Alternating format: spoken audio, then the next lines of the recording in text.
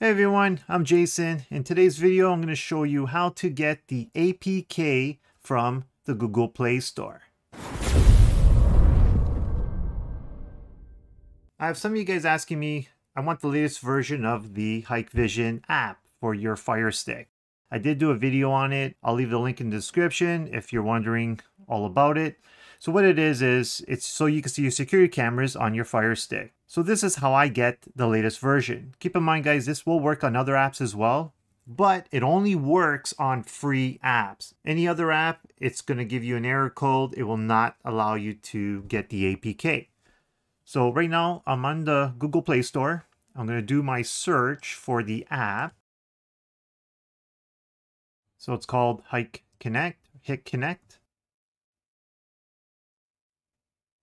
So it's right here. What you're going to do is I'm going to click on it for more information. So here's the app we want to install. Either hit install, but we want the APK. So in order to get the APK for this app, so what you're going to do is you're going to highlight the search bar. You're going to copy it.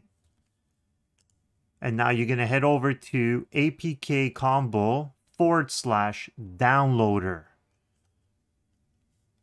It's right here as well. So if you click on it over here, it'll take you right to this page.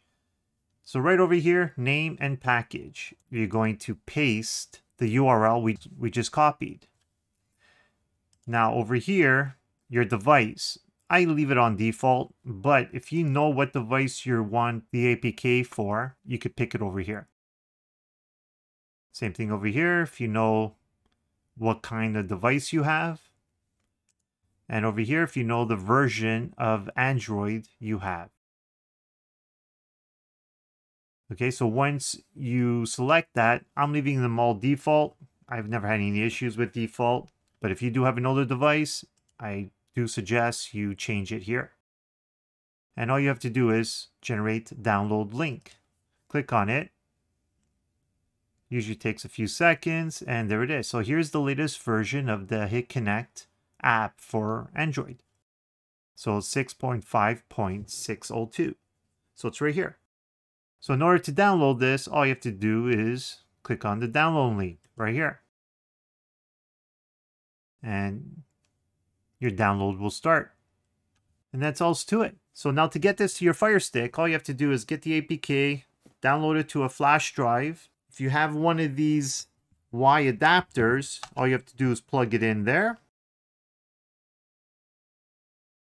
Connect it to your Fire Stick.